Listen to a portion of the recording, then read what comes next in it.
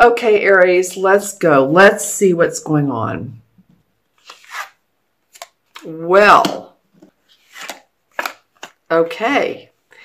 Well, we have the Wheel of Fortune, which means the karmic wheels of fortune are turning in your favor, dear Aries. It is turning. Stick in there. Stay in there. Things are happening for you. Now, interesting, this is a Major Arcana card. It's the 10th one of the Major Arcana. The angels, everything is there for you to enjoy life, to be happy, to feel like you're moving along as you always do with force and validation. And I don't mean force in a bad way, just feeling your passion. I use my pen here. Then we have beside it the Five of Cups. So, this is kind of like the crying over spilt milk card. Looking back at things, looking back at, the Who Done Me Wrong song. It's not good for us to do that, right? Because this person's focused on these three particular cups that are spilt and the wine or whatever is flowed out of them, where he has two cups behind, which means that be grateful for what you do have, the blessings that you do have in your life, the love that you do have, whoever is in your life that supports you. It may be one person, it may be 10, and it may not be exactly who you want, but you know what? Apparently there's a reason for that. As always, a divine reason for what's going on that seems turbulent, but maybe it's for your best interest, and it usually is. So, it might also be too that you're looking at when the wheels of karmic fortune were in your favor. It might be, it might be to focus on that time. Focus on when things were going great for you. How did that feel? What were you doing right? What were you doing that you're not doing now? Or how might you change what you were doing when things were going in your favor? We have to reinvent ourselves every so often.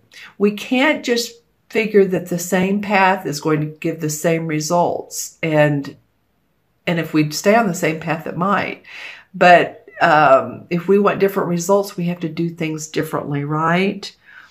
So it might also be that. So just kind of ask yourself these questions and see what comes up for you, Aries. And remember, this is a general reading, so watch your rising and or moon signs. Well, here we have the Star card. So we have really two great Major Arcana cards. Then we have this Eight of Swords. Was this in your last reading? I think, if I remember correctly, and I said earlier that it possibly could have been. Okay, well, let's start with the Star card. The astrological omens are there for you. Your angels, your guides, This is about going deep, and looking at what is working for you and what has, and being open to blessings. And then you have the tied up 8 feeling, and she's not really tied up, is she? It's just her thinking is not clear. She's not seeing the entire picture. If she took off this bandana and her arms were free, there's this beautiful castle on this cliff. So there is prominence for you. It's an interesting word to come up for this card. There is availability. There is abundance for you. You just have to take off some of this, and it might be letting go of these emotional setbacks that you've had. I'm not trying to preach to you. You know that, Aries. I love you. It's just, I'm just saying what the cards are telling me. Letting go of those so that you can start to see the clearer picture, because I have a feeling that the universe is working in your favor. Your angels and guides, the astrological stars, omens are in your favor. You may be saying, well, nope, Saturn is in my yada yada, my 8th house. Okay, it may or it may not. I'm just saying that all in all, there is a nice foundation for you all to be able to work with. Once you let go of negative feelings, and once you get clear. Okay, let's look at, before we look at the transition card, let's look at the, nice. Okay, so this was the last card that came out. It wanted to come out with this one, the Eight of Swords. This is the Ace of Wands.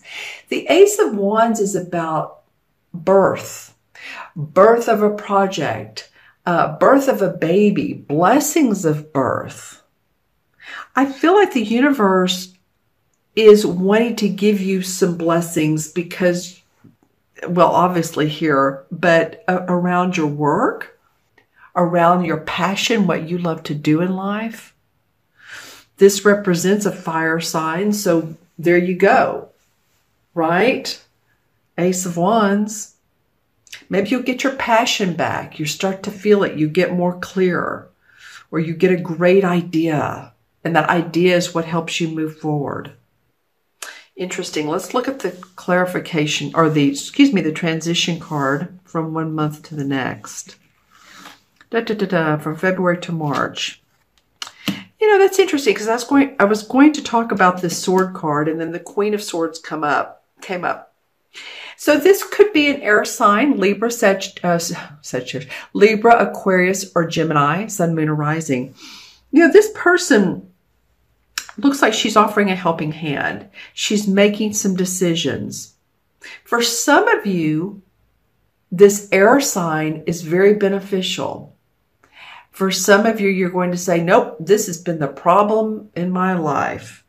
Okay, so if this person has been a problem for you, I feel like that they are giving you divine guidance. In other words, it may not seem like they're in your favor, in your court, in your corner, but I think that all in all, the experiences and lessons that you have with this person are going to make your life more distinct and distinguished. I'm hearing those two words.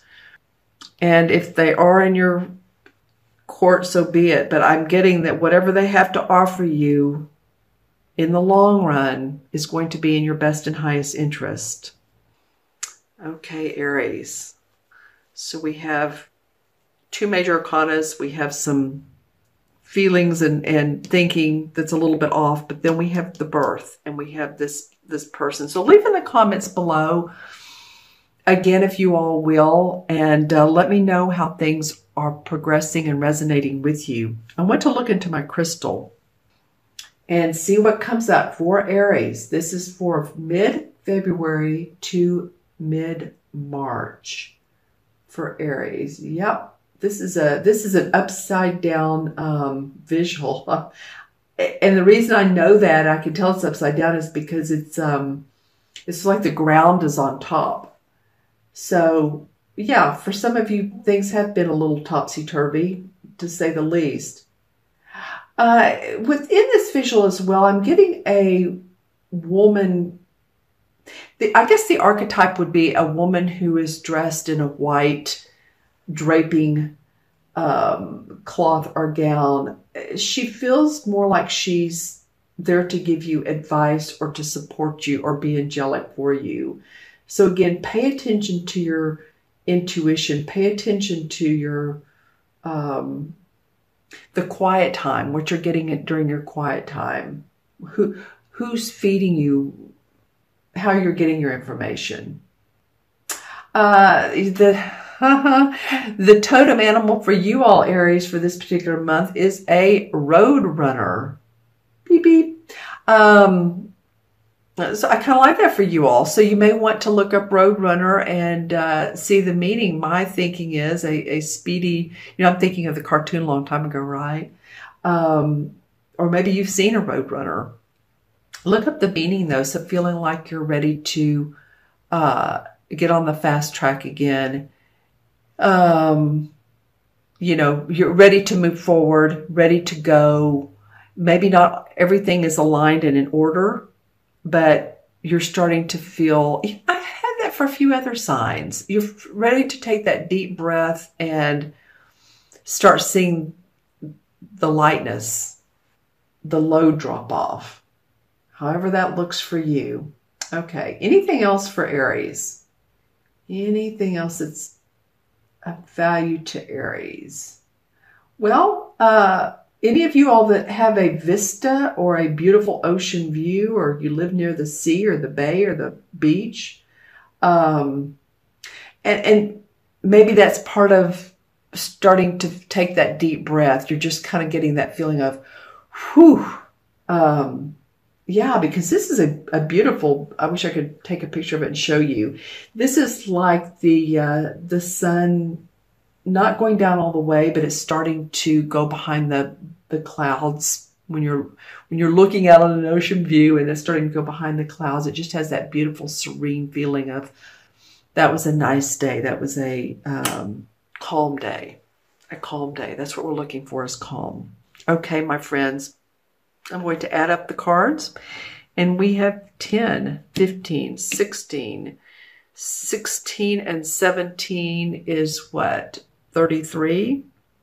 33. 33 and 8 is 41. 42. 4 and 2 is 6. And 6 is about, sometimes it's about abundance. It can be. It's about loving yourself. When I do numerology and I look at people's birth names and there's no 6s, which would be P's. Let's see, what else would be a 6? There's 3 letters that are 6s. When there's no 6s in their name, then they need to come into this life and love yourself. So just saying, it's responsibility towards you, responsibility towards others. It can be abundant. If you're one that manifests easily, well, the 6 is in your favor. So you may say, well, I've never really particularly cared for that number, but maybe you'll pay attention to it more. And the 6 in the traditional tarot is the Lover's card. Interesting. So partnership, bonding, love, marriage, soulmates, deep lasting friendships. So when this card comes up is in a reading, it's a concept. It's how to look to see how others fit into your life. And 6, by the way, too, is about relationships. How you deal with other people, how you deal with community, how you deal with your people at work. Relationships, again. This can show up as an event. It can. This card of this can show up as an event, something that you are attending, and it's a social event.